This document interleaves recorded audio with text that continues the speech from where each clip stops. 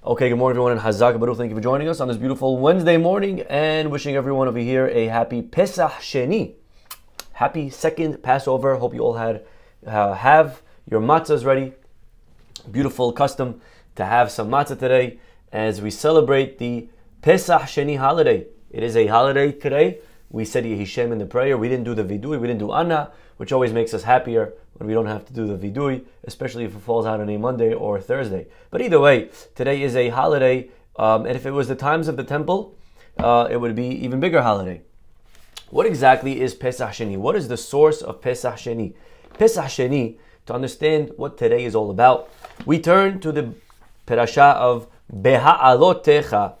Okay, we're going to actually read it in a few weeks from now. It's the third parasha in the book of Bamidbar. So please turn to the book of Bamidbar and let us turn to chapter 9. Chapter 9, where we are in the desert and we're 1 year after we left Egypt. So this is the 1 year anniversary of Pesach. And God says to Moshe, make sure the Jewish people do Korban Pesach this year. Actually, it's a very interesting fact, FYI, I don't know if you knew this, but for 40 years in the desert, take a guess, how many Pesachs did we celebrate? 40 years in the desert. Only one. Correct. We only did one. Okay? And why is not for now, but we only did one of 40 years. For 39 years, the Jewish people did not do Korban Pesach. But at least on the first one, the first year anniversary, we were 1 year after we left Egypt, and we're still by Har Sinai, by the way. We're right there. We just, Pasuk says, B'midbar Sinai. We were in the Sinai desert. B'shana HaShenit, in the second year from leaving Egypt. B'chodesh HaRishon. This is the first month. Nisan, literally 12 months after we left Egypt. God says to Moshe, make sure on the 14th, you bring the Korban Pesach, and on the 15th, you eat it. And here we go. Vayhi Anashim. Pasuk says that there were some people, Asher hayu temeim lenefesh adam, that they were impure. Now we know a very interesting halacha that in order to eat Korban Pesach, you have to eat any Korban, you have to be tahor. You have to be tahor, you have to be pure. Now what happens if you're impure? If you're impure, then you have to wait till you're pure. Problem is that sometimes you cannot wait. Like as an example, Pesach, you cannot eat it next week. The day is the holiday. The 15th is the 15th. So there were some people that they were tameh on that day. They were tameh on the 15th. And by the way, it's very interesting because let's say, wacko case, you ready? Let's say you have a case where a guy is tameh on the 7th till the 14th. So as they're slaughtering the Korban on the 14th in the afternoon, the guy's still tameh, he's no good. But in the night, he's going to go to the mikveh, he'll be clean in the 15th, right that night, to be able to eat it, he'll be okay. So is he allowed to do the Korban? Could you register the guy and have him in mind when you're slaughtering the sheep, knowing that he'll be good tonight? But right now, technically, he's not good yet. But it doesn't matter that he's not good, because tonight when he eats it, he will be good. So another interesting question. But either way, Pasuk says that there were people, that they were tameh, and actually, according to the Orah Hayim, they were tameh only, that was their last day, the 14th. They were going to be okay in the nighttime. But still, the halakha is you're not allowed to register the guy if as you're slaughtering the sheep, he's tameh. So there were some people that were tameh. And they could not do the Korban Pesach that year, that day. So they come in front of Moshe. They come in front of Aharon. It's the 14th. It's Erev Pesach. Everyone's preparing their seder table. Everyone's preparing their ke'ara, making the haroset. There was only one Pesach program that year, right? It was the Sinai Peninsula. Okay, there was no Cabo trip. There was no Eden Rock. There was no Greece trip. It was Sinai trip. Okay, that's where everyone was that year. Okay, and then everyone's psyched and preparing and burning the chametz. And then there's a few people that are tameh. They come and they say to Moshe, "Anachnu temeim lenevesh adam." We are tameh. We were impure. Now, what kind of impurity we're talking about? There's different ways of becoming impure. You can become impure by touching a dead rat. That's not what we're talking about over here. That's not enough. That wouldn't make you so tameh over here. In this case, that would have been fine. Because in the night you could dip and you're good. This type of tum'ah was touching a dead body tum'ah. That is the worst level of tum'ah. So they're touching the dead body, and they come and they say to Moshe, we were touching a dead body. Lama nigara lebelti yakrivet korban Adonai b'mo'ado b'doch b'nei Israel. Why should we have to lose out? Because we were doing, we were to not be able to bring the sacrifice. Why should we lose out on that? Says the Ora Hayim, what do you mean? Why should you not lose out? That's life. What's the question? I don't understand. Imagine a guy is sick on Yom Kippur. Your Shana, he didn't come here shofar. It's not fair, I wanted to hear shofar. Okay, you're right. Bezat Hashem, next year you'll shofar. What do you want me to do for you this year? But these people, they came to Moshe with a ta'ana, they came. We want to do it this year. So our rabbis tell us that these people, why were they tameh? Why were they impure? It wasn't by choice. There's a few opinions, if you want to see in depth, Masechet Sukkah, for those that have studied it, page I think it's 25 over there. And the Gemara says over there that 3 opinions of why these people were tameh. Okay, what are the 3 opinions? One opinion was that they were tameh because they were carrying Yosef's coffin. Remember when the Jews left Egypt? They took Yosef's coffin. Yosef told his brothers, when I die and you guys die, and then eventually when we get out of here, make sure that they take my bones out of this country. I don't want to stay my bones in Egypt. Bury me in Israel. And we know Yosef today is buried in Nablus in Israel. It's hard to get to, but he's buried. People have visited, even Jews today have visited Yosef's kever. Kever Yosef HaTzadik. He's buried in Israel. But who was carrying his coffin? Jews. Jews were carrying his coffin. They didn't have pallbearers. They had Jews. They were carrying the coffin, right? And these Jews that were carrying the coffin, they're tameh now. They're impure. They're impure. And they say that what they're saying is, it's not our fault. We're doing a mitzvah here. We're doing a mitzvah. We're carrying. So because we listen to God and we take the thing, we should now lose out on Korban Pesah. It's not our fault. We didn't choose this. That's one opinion. Another opinion is that they were carrying not Yosef's bones, but their relatives. Their relative that died. People die throughout the year. Every day of the year, people die. So they had relatives that died in the desert, and they wanted to know. I had a mitzvah to bury my relative. But why should I lose out? Just because I was doing a mitzvah. I don't want to lose out. The third opinion is that if you remember closely, this is actually right after, this is the day that who died? Rosh Chodesh Nisan, maybe you remember. Who died that day? Rosh Chodesh Nisan, Aaron's 2 sons. Very sad day, right? So it was their cousins, Misha'en and Elzaphan, that they were carrying out the bodies of Nadav and Avihu from the Holy of Holies. So they took their bodies out. So by carrying out their body, they became tameh. So 3 opinions of who were these people. And it wasn't a lot of people, it was very few people. Majority of the Jewish people were fine. Majority were pure. You're talking about a minority of a minority. And by the way, that's why it says it's singular. Vayhi anashim. There was singular people. It was very few people. If it was a lot of people, tameh, actually, then there's a law, tum'ahu tra betzibur. You're allowed to do even korbanot if you're tameh, as long as the majority are tameh. Interesting halakha to know. If majority of the Jews are tameh, then you're allowed to bring korbanot betum'ah. The halakha is overruled. But if it's just a few people, then no, you have to be tahor. So here it's a few people, and they're tameh, they're impure, and they come and they say, Moshe, we want to be part of this.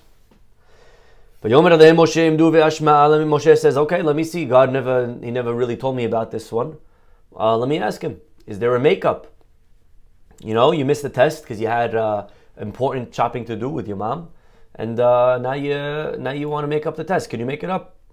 Vaydaber Adonai Moshe lemor, daber el bnei Israel. God says and tells Moshe the new following halacha, new halacha. Ish ki yeh tameh lenefesh, if a person is impure, or bederech, or they're far, ve'asa Pesach l'Adonai, b'chodesh hasheni. So now on the second month of the year, which is Iyar, which is the month that we're in, be'arba'a asar yom, on the 14th day of that month, which is today, ben ha'arba'im ya'asu oto, al matzot umrorim yochelu. There is a makeup for Pesach, believe it or not, and that's what Pesach Sheni is. If you couldn't do it the first time around, you were tameh, it was too far, whatever the case was, 1 month later, you could bring a Korban Pesach. Wow. So that is today, my friends, Pesach Sheni. And there are many beautiful lessons that we learn from the story. Lesson number 1 is that, in life, when something's an opportunity, we want to grab it. We're not happy when we miss opportunities. When something is a hassle, then we try to get out of it. And you see over here that the outlook that these people had at mitzvot, from the fact that they didn't have to do it. They were exempt. They were tameh. They had an excuse. No one's going to punish them. There's no penalty. No one was yelling at them. They understood. You couldn't do the Korban Pesach. You were sick. If you didn't come to shul, the rabbi calls you up. Where were you in shul? We missed you. Rabbi, I wasn't feeling good. Okay, great. Refuah shlema, no one's upset at you, right?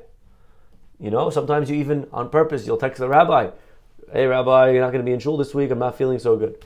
You just want to, let him know so, he doesn't yell at you. You know what I mean? Okay, good.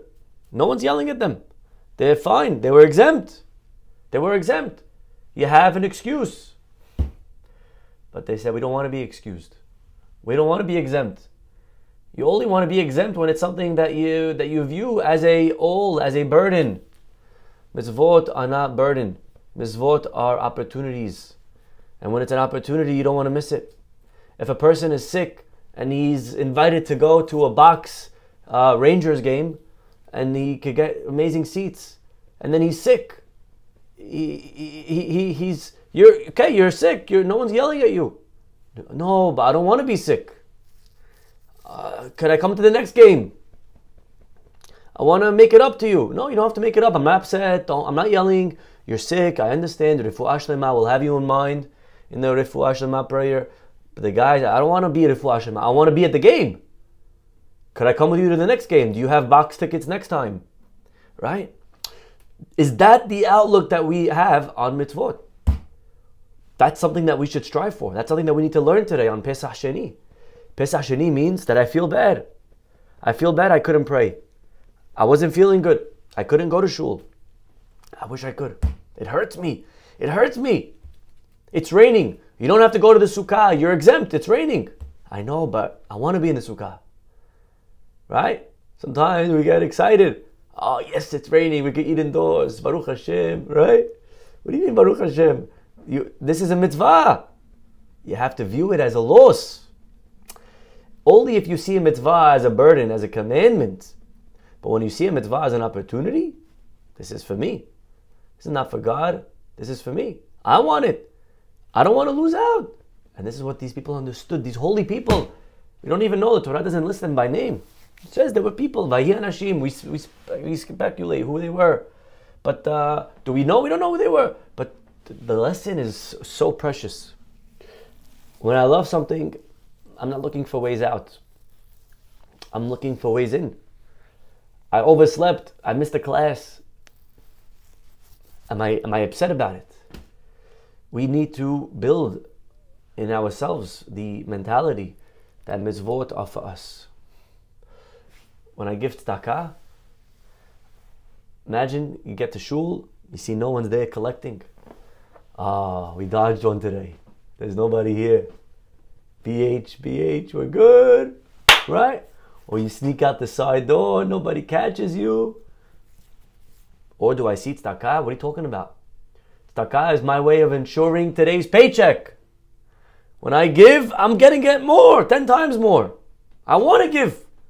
And I'm upset that I can't give. Where are the people? Let's go, people. I want to give. Avraham Avinu, he was waiting outside of his tent. There was nobody that needed a place to stay. No guests, no wanderers. Avraham was sad. He wanted to do. He wasn't looking for ways out. Avraham wasn't looking for the easy way out. Avraham wanted to do mitzvot. And he was sad when there was no mitzvah to do.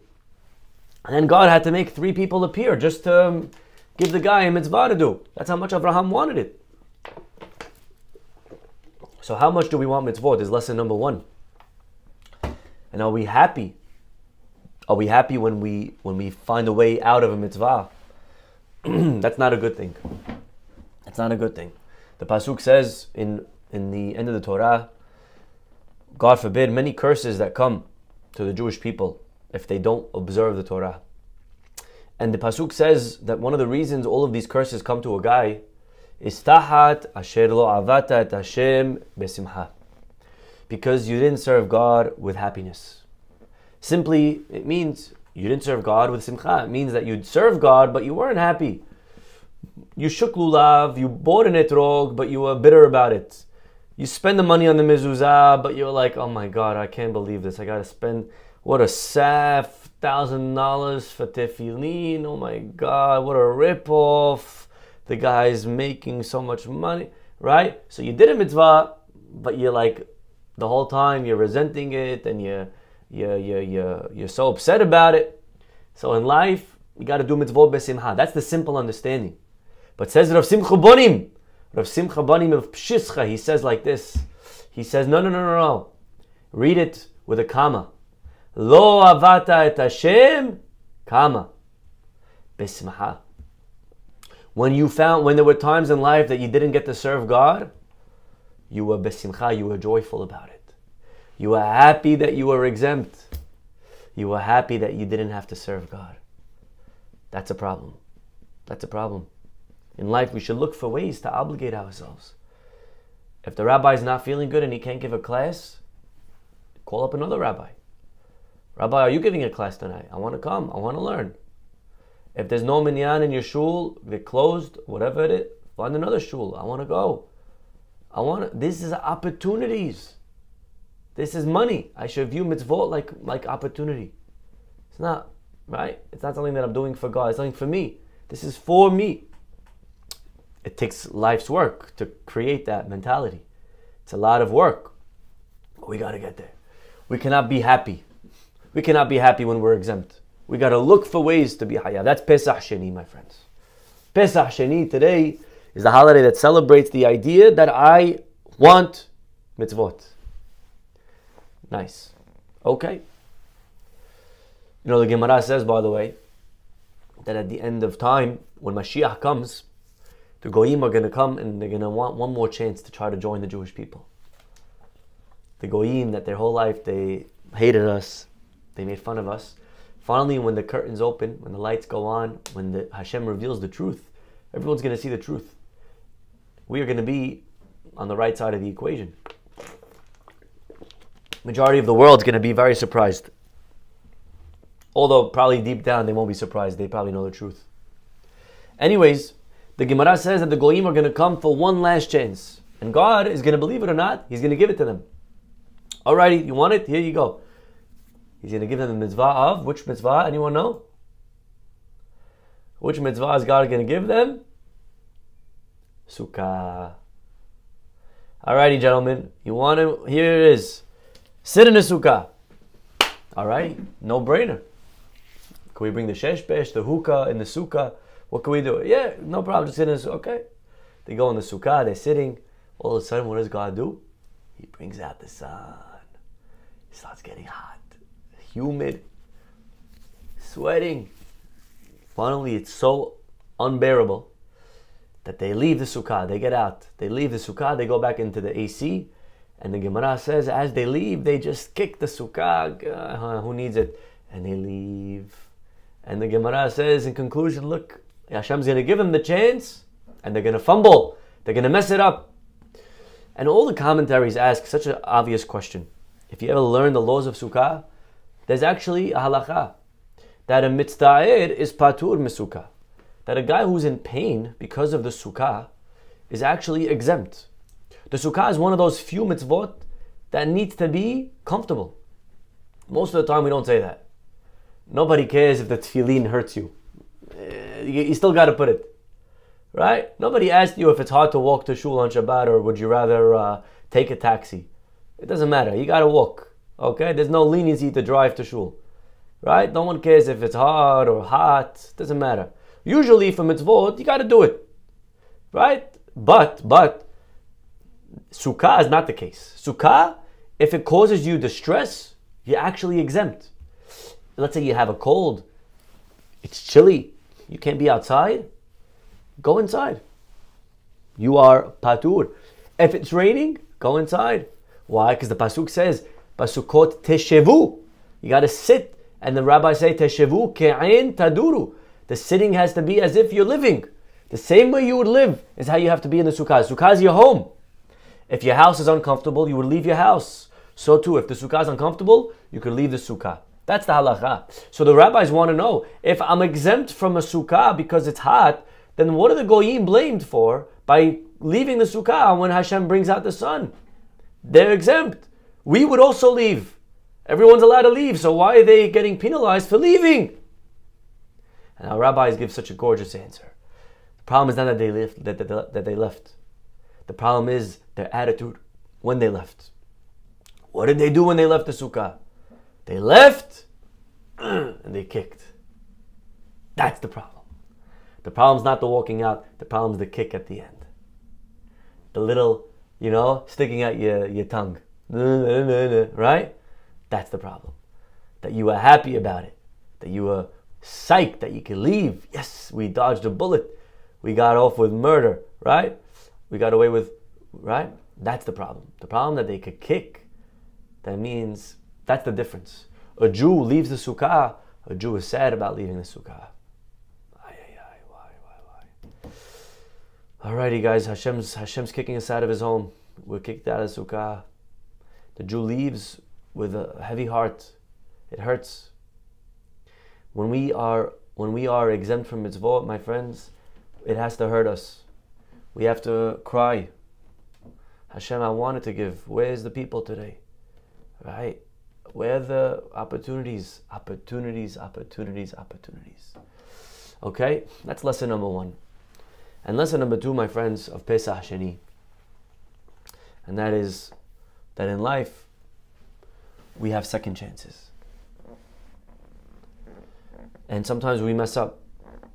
And sometimes we waste time. Sometimes we waste a marriage. Sometimes we lose a girl, guy. Sometimes we lose out on a house or something that was there that we could have grabbed, that we could have been living and enjoying and have a beautiful life. And sometimes, we live with regret. We live with this weight of our mistakes. If I didn't, say that to my kid, maybe they would still come and visit me. If only I didn't break up with that person, maybe we would have had an amazing marriage. If only I would have jumped on a deal sooner, I would have had that house that's now worth 10 times. If only I would have gotten maybe religious when I was, earlier, I could have been today, right? If only I didn't have that addiction, how much money richer I would be. How much time I would have saved. If only. And my friends, you can't live in an if only world. In life, we cannot live in the past. We cannot live with regret. We make mistakes, and it's okay. We're not meant to be perfect. Hashem didn't create malachim. He created people. And part of being human is making mistakes. And making mistakes is not the problem. The problem is allowing those mistakes to drag us down. A mistake is something that we learn from. A mistake is something that we see, we take it in, we learn a lesson, we sit, we mourn, we internalize it, and then we got to get up. We got to get up. That's the Jewish approach to mess ups, to mistakes, to loss, to tragedy. We sit Shiva, we sit for 7 days on the floor, and then we get up, and we move on. We have to take a moment, absorb the pain, internalize the pain, learn a lesson, sit on the floor, realize you messed up, realize what you did wrong, and then you got to take that and then you got to do something tomorrow differently. But you got to get up and do something tomorrow. Do it differently, but you got to get up. And many people don't get up. Many people get stuck in the past. Many people get sucked into regret. They stay living with the mistakes of their childhood. That's not a Jewish concept. Hashem created something called teshuvah. Teshuvah means return. Teshuvah means repentance. Hashem created something called a second chance. And we believe in second chances in Judaism. We believe in teshuvah. We believe that HaKadosh Baruch Hu gives us a break. He allows us, to try again. We could try again. No such thing as set in stone. Even a decree that was set by God, even if God made a promise on Yom Kippur that He's going to do X, Y, and Z, you know what? We could change it. There's Pesach Sheni. I have another chance. I could figure it out. I could pray. We believe in prayer, my friends. What is prayer? Prayer is me turning to God and saying, God, could I have an appeal? Could we have a second chance? We believe in second chances. Look at this. Gemara Rosh Hashanah, page 18. Haya Rabbi Meir Omer, Shnayim she'alu lamita b'chol yan shaveh. If two people go into a hospital, both have the same diagnosis. Or Shnayim she'alu lagardom, or if two people go onto death row. Ze yarad veze lo yarad. One guy, same sickness. You could have a case where one guy ends up coming out alive and the other one does not. You could have a guy from death row comes out alive and the other one does not. Look at this poor boy in Iran. Hashem should give him life, long life, and should clear his verdict. It should go well, Bezat Hashem, and should give the family already peace of mind. But mipnei ze yarad veze lo yarad. How come this one comes out of the hospital, that one doesn't? How come this one goes to death and the other one comes back alive? Says the Gemara, because at the end of the day, it's possible for us to change it. Ze hitpalel, veze lo hitpalel tefila shlema. Says Rabbi Meir, I'll tell you why. The second rabbi says, one rabbi says, because one was a decree and one was not decreed. This one there was a gzar din and this one was no gzar din. Meaning one case there was it was stamped and the other one wasn't stamped. And Rabbi Meir says no. Rabbi Meir says even if both cases were stamped, you could pray. You could pray, you could change it. We believe in second chances. Rabbi Meir is the rabbi who teaches us what it means to have hope. That nothing is ever set in stone. Afilu herev munachat atzavaro shel adam. Our rabbis say even if you have a sword on your neck, don't stop praying. Don't stop praying. We could always change. We could always change. Our rabbis tell us, Al ta'amin be'atzmecha ad yom motcha. You should not trust yourself to the day you die. Now that means two things. That means for the bad and it also means for the good. If a person is a tzaddik, they shouldn't assume they'll always be a tzaddik. They should never get cocky. They should never get haughty. They should never put their guard down. They should never say, it's okay, I'm good. I trust myself. Don't trust yourself. Don't put that racket down. Until you see the W on the scoreboard, you could be up 6 love, and it's the third set and you're up 5-0. So you didn't win the game. Better be very careful. All you take is one break, and it's already 5-1, and then he holds and it's 5-2, and another break, 5-3, and he's got the momentum, and now he wins this third set 7-5. But that it also means the other way, that no matter how low we've fallen, we should never say that this is who I am, this is me, I'm bad, I'm stuck, I'm an addict, I can't. No such thing.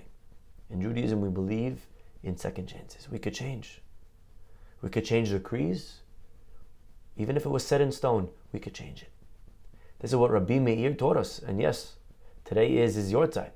Rabbi Meir Balanes, it's not a coincidence that Pesach Sheni, the day of second chances, is also the death day of the rabbi who taught us about second chances. Rabbi Meir Balanes is the rabbi who teaches us what it means to pray. And that's why there's a custom, by the way, that if you're trying to change a decree in your life, that we do something for 40 days straight, and we give tzedakah, and we say, Elaha de Meir anenu. May the God of Meir answer us. We specify Rabbi Meir of all people. Why him? Says the Ben Ish Chai. Look at the Ben Ish Chai writes. Why do we give tzedakah le'elu nishmat Rabbi Meir? Because he is the guy, he is the rabbi who teaches us to believe in second chances. He is the rabbi that says you could change a decree. So when there's a decree in my life that I feel like I can't get rid of, that I'm trying to change, when there's a part of me that I'm addicted to, when there's a part of me that I can't let go of, when there's habits that I've been doing that I'm trying to get rid of, that I'm not proud of, can I change? Says Rabbi Meir, yes you can. Yes you can. So we say, Elaha de Meir anenu.